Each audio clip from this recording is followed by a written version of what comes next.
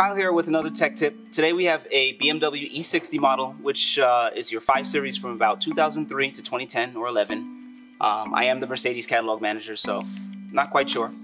However, we have this car here today because our customer experience manager, Joe Coppola, gave me a call this morning, told me he loved me, and then he told me that his dash was going crazy, his TPMS indicator was just going crazy, the car was telling him to stop, slow down, things like that. He was just getting messages that he wasn't accustomed to getting and he didn't know why.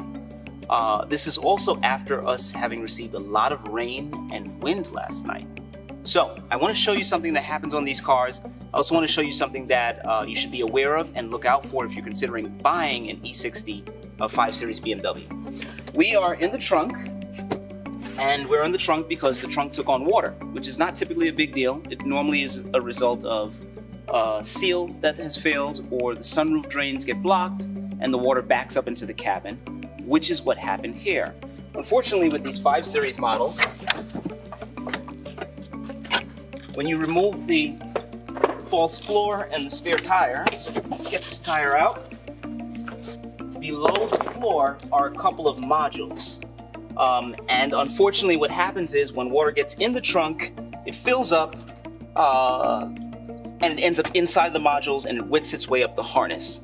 When it wicks its way up the harness, the car can't communicate properly over CAN bus anymore. And that's when you start getting errors for your all-wheel drive system, TPMS, your iDrive won't work properly, your Bluetooth won't work the way it's supposed to. It's just a whole mess. So, what you want to do in that situation, if you're noticing those symptoms, the very first thing you can do, just a quick and dirty method, get this harness up and out of the way. Just put it somewhere out of the way temporarily. At least until you can resolve the water ingress problem. So a couple of other things that we noticed when we started tearing into the trunk of this wagon. Your battery is going to be located in a 5 Series on the right side. And in the battery tray, there was about 1.5 inches of standing water.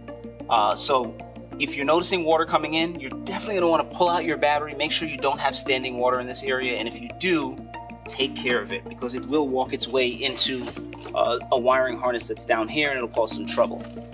What happens with these guys, and I'll show you on one of these modules, this is the module for your tire pressure system, your tire pressure monitoring system. If you unlock the connector, what you'll notice here is this, this green buildup, this mild green buildup, and you have green buildup on the pins in the connector. That's the first sign that you have corrosion. And what typically is the case is it's not just here, it's actually inside the module. So what I like to do is pop these open and take a look inside. You'll see on the board a lot of that green buildup also. So this module is pretty much fried. The water has damaged it. It's going to need to be replaced. If you're having a hard time inspecting things, you can pop the board out and take a good look at it. You can see here, there's no coming back from this one. Now taking a look at this other module, to compare, what you'll notice, all of the pins are in great condition. There's still a bright silver color. If we pop this guy open, I have no buildup. The board looks really good. I can see the board is in really good condition. So this module can be reused. This one's a mess. And because the car is having communication interruptions, we're going to keep it unplugged for the time being. In order to prevent these modules from getting exposed to a situation like that in the future, BMW actually has a bracket that you can purchase, and you can mount these guys on the left side behind this cosmetic cover. So you have a cover here. This is typically the cover where you have your tools and your fuses and everything else.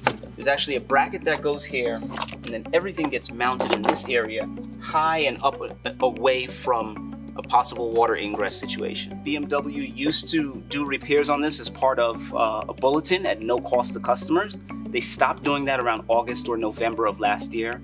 So unfortunately, at the dealer level, you're not going to be able to get this replaced at no cost. In the past, I've had used modules that I've purchased, installed in cars, and had them coated out for the car. You can do that. You can get a new module.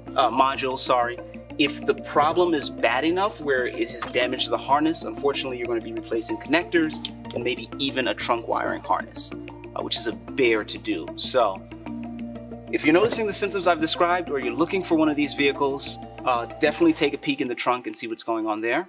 This has been another tech tip. Thank you guys for watching.